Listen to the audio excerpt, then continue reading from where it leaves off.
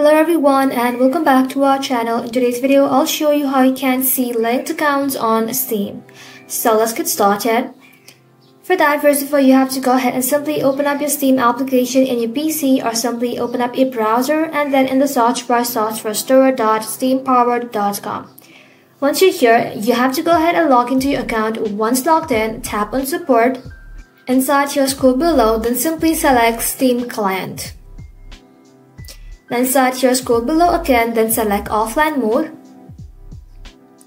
Now inside offline mode, scroll below again, then you need to go ahead and select contact Steam support. Now in this message explain, you would like to know which platform your Steam account is linked to. For example, if you're trying to connect to a Rockstar game, but it says it's already linked, tell them that. Once you have done that, you need to go ahead and simply send the message. Once you have sent the message, you need to head back to Steam support and check My Help request right under here. Support may reply with the link account info or even help you unlink them so you can relink to the right account.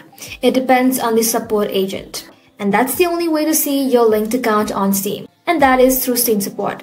I hope this video was helpful. If it was, leave a like and sub and I'll see you in the next one.